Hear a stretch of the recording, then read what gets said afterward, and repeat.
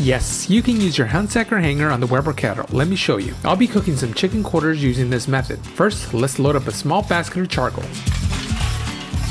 We're aiming for a 325 temperature, which is perfect for chicken. Now speaking of chicken, let's hook our chicken quarters. Just season or marinate your chicken as usual before hanging. I'm not even close to filling up the kettle, but the hanger is a great way to increase capacity of your kettle.